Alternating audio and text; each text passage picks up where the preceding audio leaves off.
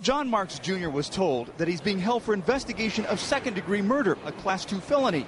The judge continued bond at $1 million cash or surety. I think we're all a little disappointed that it wasn't a cash bond. James Albee is a private detective hired by the victim's family. He says Marks had a history of mental and physical abuse against his wife. To include trying to push her into a well at their previous address, which ultimately would have ended up killing her, locking her in a bedroom for 10 days with no contact with anybody. What kind of a person is he?